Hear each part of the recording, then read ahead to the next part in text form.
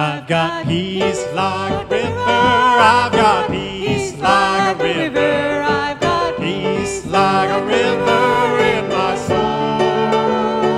I've got peace like a river. I've got peace like a river. I've got peace like a river in my soul.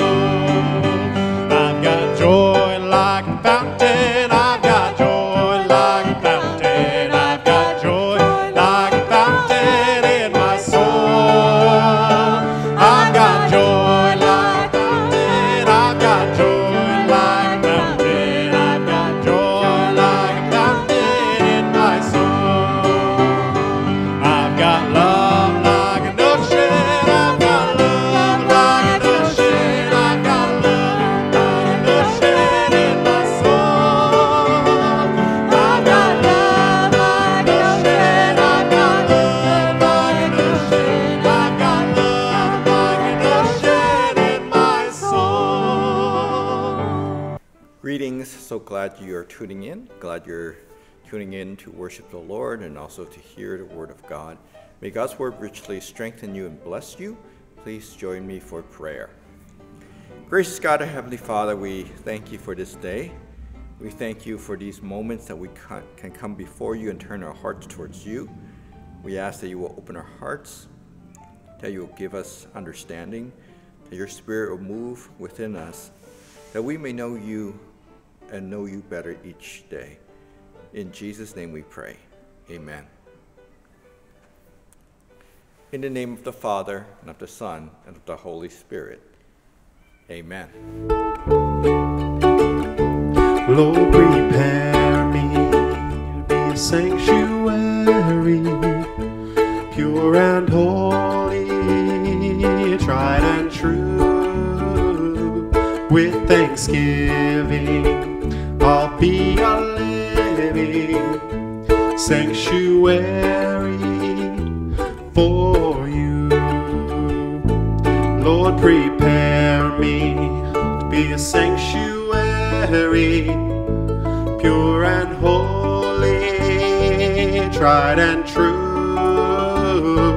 With thanksgiving, I'll be a living sanctuary for you. Please join me for confession and absolution. Have mercy on me, O God, according to your unfailing love. According to your great compassion, blot out my transgressions. Wash away all my iniquity and cleanse me from my sin.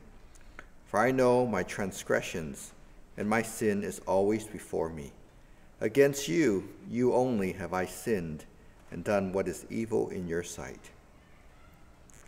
Create in me a pure heart, O God, and renew a steadfast spirit within me. Amen.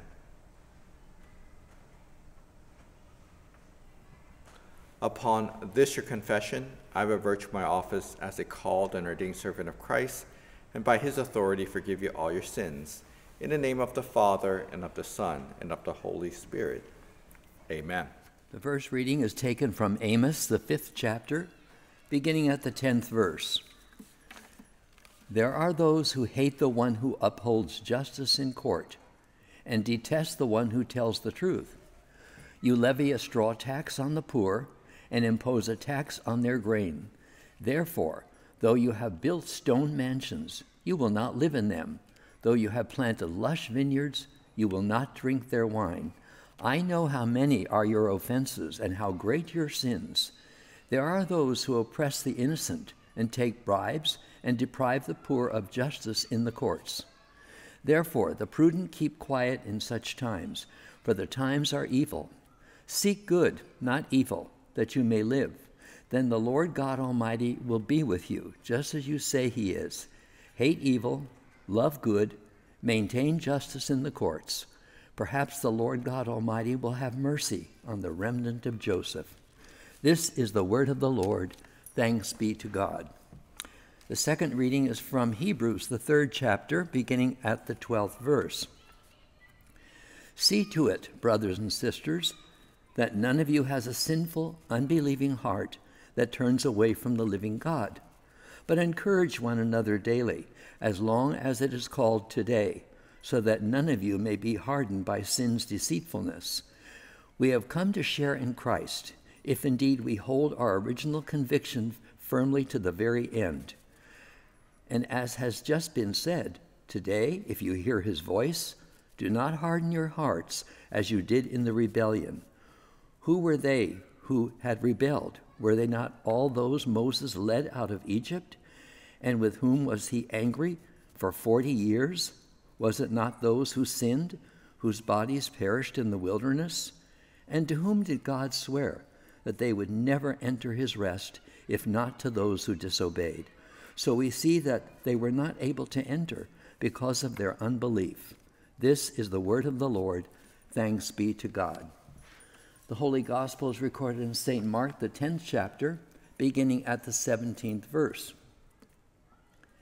As Jesus started on his way, a man ran up to him and fell on his knees before him. "Good teacher," he called, "what must I do to inherit eternal life?" "Why do you call me good?" Jesus answered. "No one is good except God alone. You know the commandments. You shall not murder. You shall not commit adultery. You shall not steal. You shall not give false testimony. You shall not defraud. Honor your father and mother." "Teacher," he declared, "all these things I have kept since I was a boy." Jesus looked at him and loved him. "One thing you lack," he said. "Go, sell everything that you have and give to the poor, and you will have treasure in heaven. Then come, follow me." At this the man's face fell. He went away sad because he had great wealth. This is the gospel of the Lord. Praise to you, O Christ. Greetings. So glad you're tuning in. Make sure you subscribe. Share the video with a friend, a family member. I pray God's word will open your hearts and your minds, that you will have a deeper understanding of the God that we believe in. Let's begin. A company once hired a new CEO and wanted the company to go in a very different direction. Now, when the CEO came on board, the first thing he wanted to do was to get rid of all the slackers in the company. And so during a tour of the facilities, he came across a man. He noticed this young man was leaning against the wall, and he was doing nothing.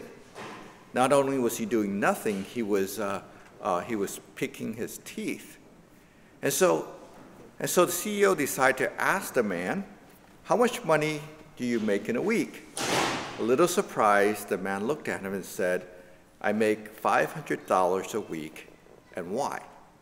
Well, at that moment, the CEO wanted to make sure people knew that he meant business. And so he told the guy to wait a moment. And so he went to his office, and when he came back, he handed the man $2,000, and then he said, "Here is a month's pay. Now get out and don't come back." Wow, this was the entire room of employees watched this happen. And the man who received the envelope of money, and he left, but he left with a smile. Well, the CEO was feeling pretty good about himself because he felt like he made a point to air all the employees in the company. And so suddenly he asked a question, can anyone tell me what that goofball did here? So there was a voice from across the room that, "Sure, he was the pizza delivery guy. He was just waiting to collect his money." All right, our gospel lesson today deals with a CEO figure, a CEO during the time of Jesus. Now, the man lived a very remarkable life. In Mark chapter 10, verse 17, it says, Jesus started on his way. Jesus was on the road, ready to get on the road. A man ran up to him, fell on his knees before him. Good teacher, he asked, what must I do to inherit eternal life? Why do you call me good? Jesus answered. No one is good except God alone. You know the commandments. You shall not murder. You shall not commit adultery. You shall not steal. You shall not give false testimony. You shall not defraud. Honor your father and your mother. Then verse 20, teacher, he declared, all these I've kept since I was a boy. Wow, he seemed to have a lot going on for him in his life. I mean, a lot of good things going on. I mean, the book of Matthew talks about the same account, and he gives us the detail that this man was young. And so he had his life right in front of him. He was young. In addition, the book of Luke adds a detail that he was a ruler. That is, he ruled the synagogue. He was a synagogue ruler. He was in charge. And so he was young. He was influential. The community looked up to him. He was a leader. And then our text from Mark tells us that he was rich. So you have rich, young, influential. I mean, this guy was the full package. He had everything.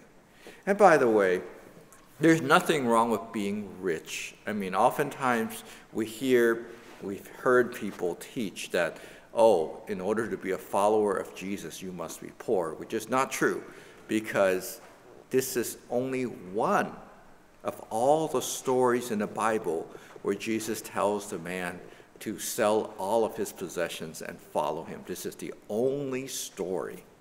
In fact, if you look at the story of Zacchaeus, he was a rich man.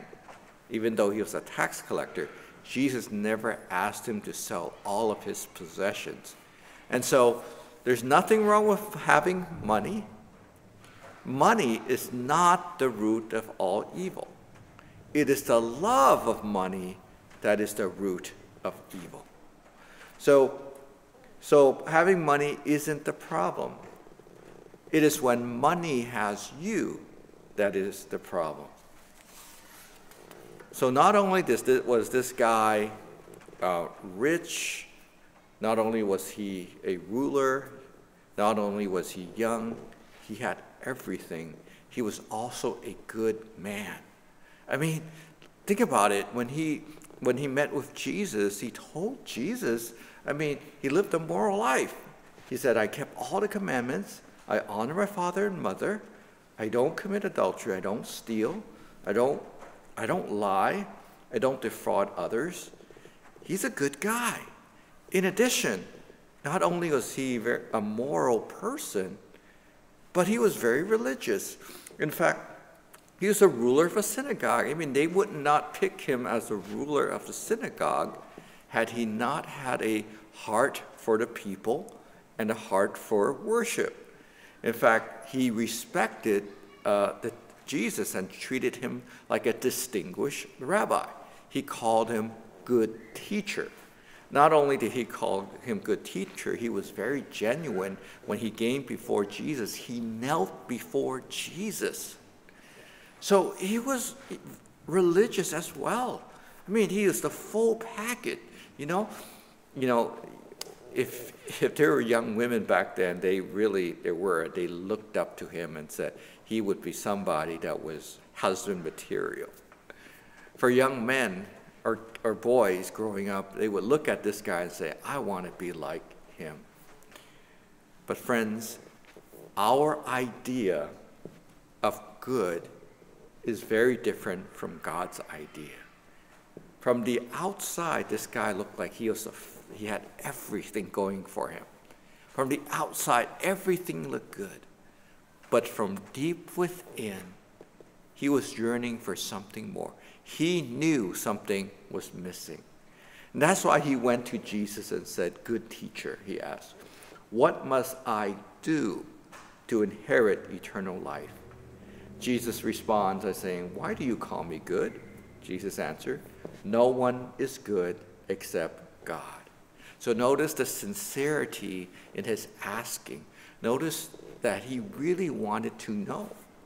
So he comes to Jesus, good teacher, what did you do to inherit eternal life? Can you tell me so I can do the same and inherit eternal life? But Jesus' answer is, why do you call me good? No one is good except God alone. And so that leads to my first point for today. God alone is good. Now what does that mean? Well, God is good. He is right. He is true. He is good. His intentions are always good. There's no evil. His motivation is good. His plan for us is always good, even if we don't understand it. In the book of Genesis, during creation, he proclaimed that all of creation was good. In Psalm 100, verse 5, the psalmist writes, "The Lord is good, and his love endures forever. His faithfulness continues through all generations." So not only is he good, but that definition of good also involves perfection. So only God alone is good and perfect. Maybe some of you are like in the same situation as the young man we just talked about. Maybe, you may not have the riches or the money that he has, but you have a car, you have a house, you have a family, you have a job. You might even be donating to the poor. You volunteer to help your community. You treat your neighbor well. You're considered a good person. But the problem is that our definition of good is not the same as God's definition. God's definition of good also involves perfection. So that's why Jesus says no one is good except God alone. St. Paul wrote, "For all have sinned and fall short the glory of God. No human being will ever be good enough before God." Let's take it a step further. Maybe you even say you're like that. Maybe you even say you're baptized, or you attend a church. Maybe you even serve at the church. But for some of you, deep down inside, you feel that there's something missing. My friends, I want to say to you, religion is not good enough. It's not enough for you. You must have a relationship with Jesus Christ. Now, going back to the core question, good teacher, what must I do to inherit eternal life? Now, what did you do? Tell me, how did you do it so I can do it as well? Jesus looked at him and loved him. He loved on him. Then he said, one thing you lack. And interesting is the book of Matthew adds that word perfection. If you want to be perfect, then it says, go sell everything you have, give to the poor, and you will have treasure in heaven. Then come follow me. Whoa. The second point I want to make is eternal life cannot be earned. Now, why did Jesus tell him to do that? Well, that one thing he lacked was very important to him because he loved his money. He loved his wealth. He loved his possessions. And so Jesus was trying to show him that eternal life cannot be earned. We cannot keep the law. There's no way we can be good enough with our efforts to ever make it to heaven. The man broke the first commandment, which says, you shall have no other gods before me. His wealth became his God.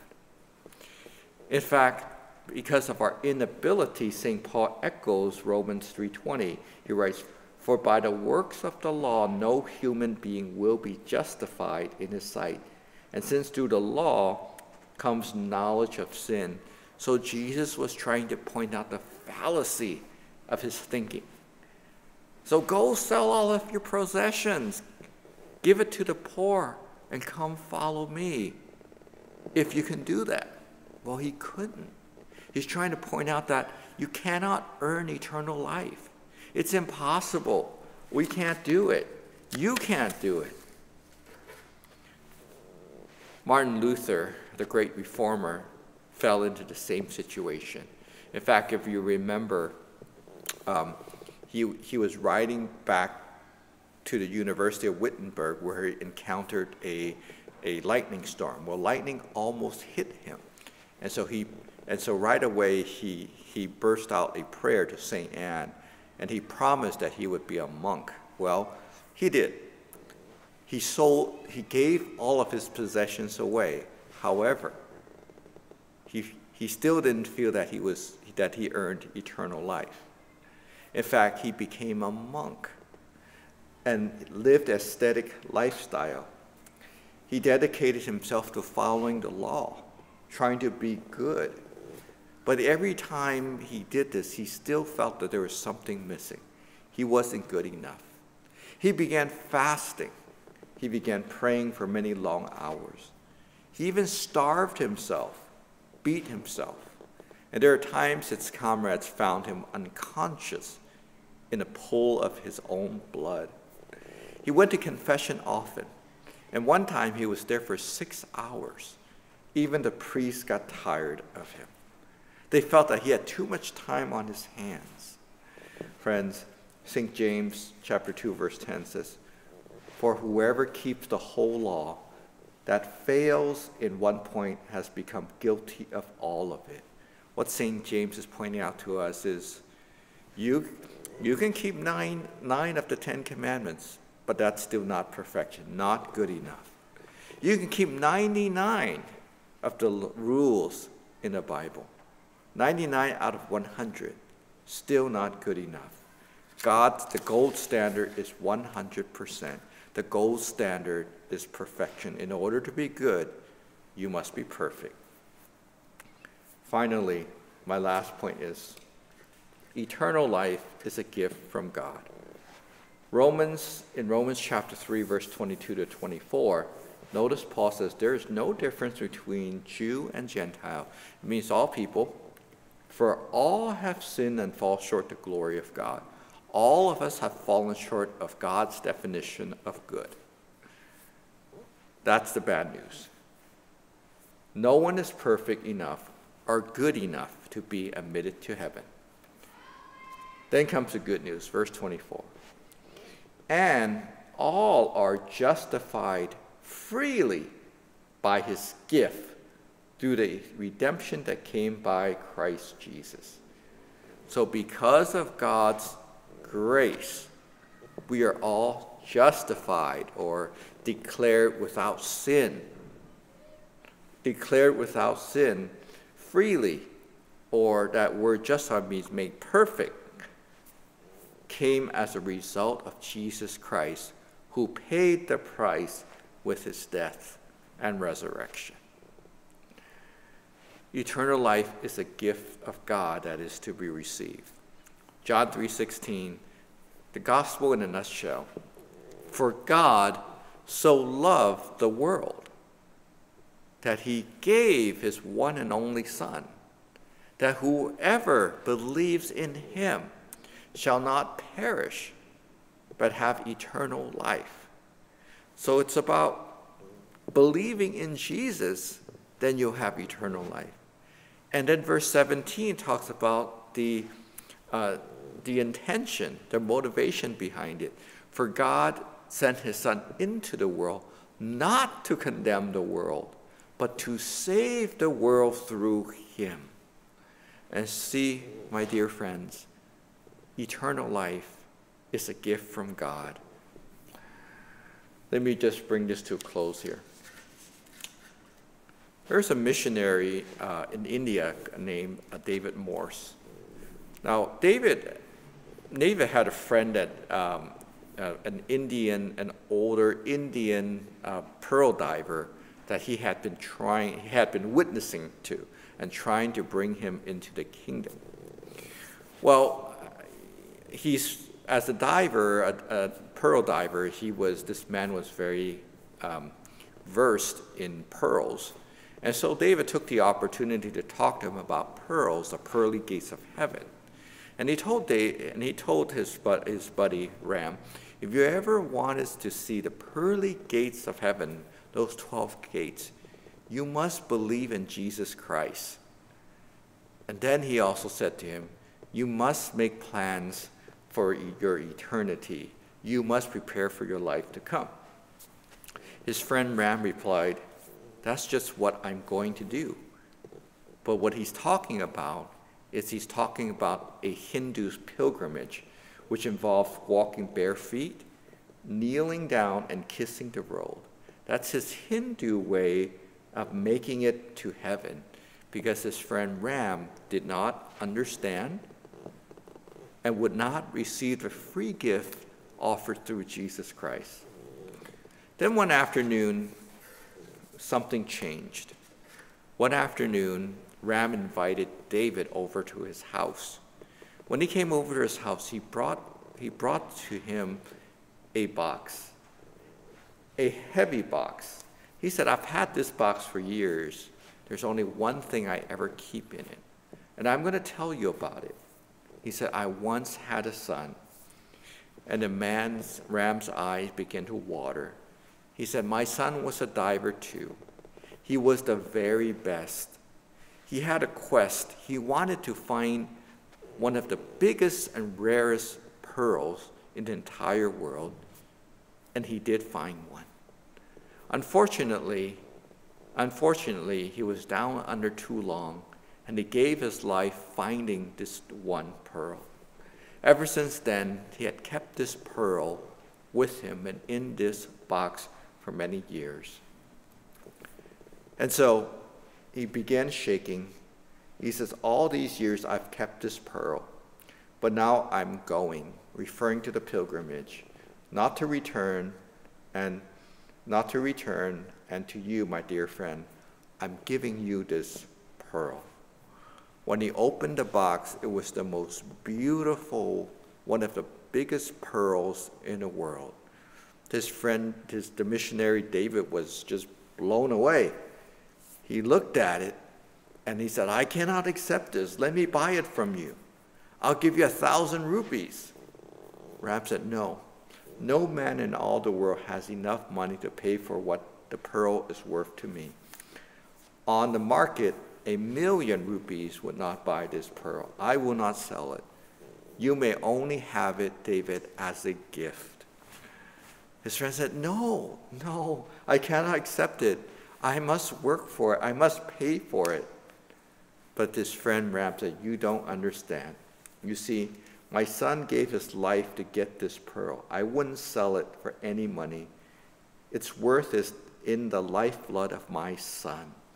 I cannot sell this, but permit me to give it to you and accept it as a token of love I have for you.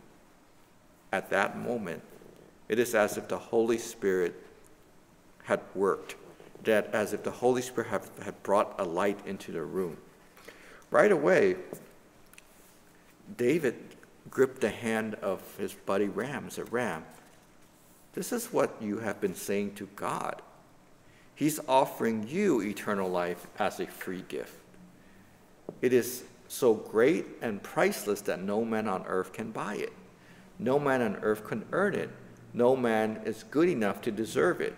It cost the lifeblood of his only son to make the entrance for you into heaven. In 100 pilgrimage, you cannot earn that entrance. All you can do is accept it as a token of God's love to you, a sinner. At that moment, suddenly it made sense to him. Ram said, I will accept this. And then David says, I will accept this pearl in deep humility, but won't you too accept God's great gift of eternal life? In deep humility, knowing that it cost him the death of his son to offer it to you? At that moment, tears ran down Ram's face. The old man says, I see. I see now. I understand now. I believe Jesus gave himself for me. I accept him. St. Paul writes in Ephesians 2, 8-9, for it is by grace you have been saved through faith. This is not from yourselves. It is the gift of God, not by works, so that no one can boast. Eternal life is a gift from God to be received. And so, my dear friends, no one is ever on this planet, no one is good enough according to God's definition. God alone is good. Second, eternal life cannot be earned. We're never, ever going to be good enough. Number 3, eternal life is a gift from God. Will you accept this gift? Do you have a relationship with Jesus? It's not about doing. It is about receiving the gift that God has for us through his Son, Jesus Christ. Amen. Join me for prayer. Gracious God, our Heavenly Father, we give you praise and thanksgiving. We thank you for your great love for all of us. We thank you for giving us eternal life as a gift, that all we have to do is to believe in your Son, Jesus Christ, who suffered and died on a cross for us. Lord, we thank you for the promise of eternal life. We thank you for the promise of forgiveness. Lord, at this time we remember all those victims in Florida and along the East Coast, Lord.